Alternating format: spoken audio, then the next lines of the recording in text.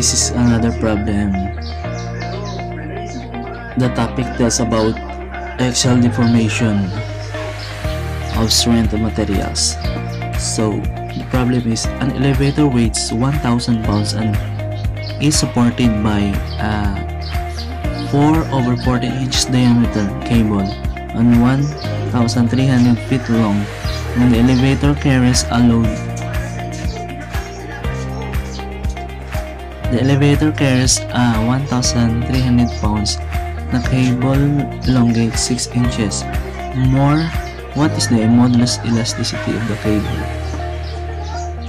The definition of modulus elasticity and the ratio of the stress in the body to the corresponding strain, as in Mach modulus, shear modulus, and Young modulus. So makikita nyo dito na gagamitin natin formula. And then E is modulus of elasticity, stress, L is original length, and elongation cross-sectional area.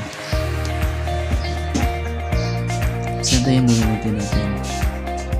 Ito yung force, then length. Ito is cross-sectional area and modulus of elasticity. Elongation. So insert lang natin yung insert lang natin the given from the problem. So elongation is 6/12, then 6 inches more. So ganito yung itsura ng solution natin. Ito yung 5/4, isilipan natin sa kabila. Tsaka ito yung 4/14 squared. Tsaka cross multiply. So ganito yung kinalabasan. And then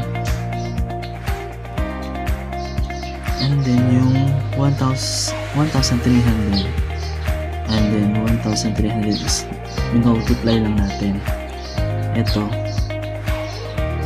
isolve natin to. So 6/12 times 5/4 times 4/14 squared is equals to 0.03205. Yung E natin. So ganito yung kinalabasan niyan. I-divide lang natin to sa ilalim. Ito siya. And then yung ito is nasa taas. So ito yung final answer ng modulus elasticity. Mga PSI.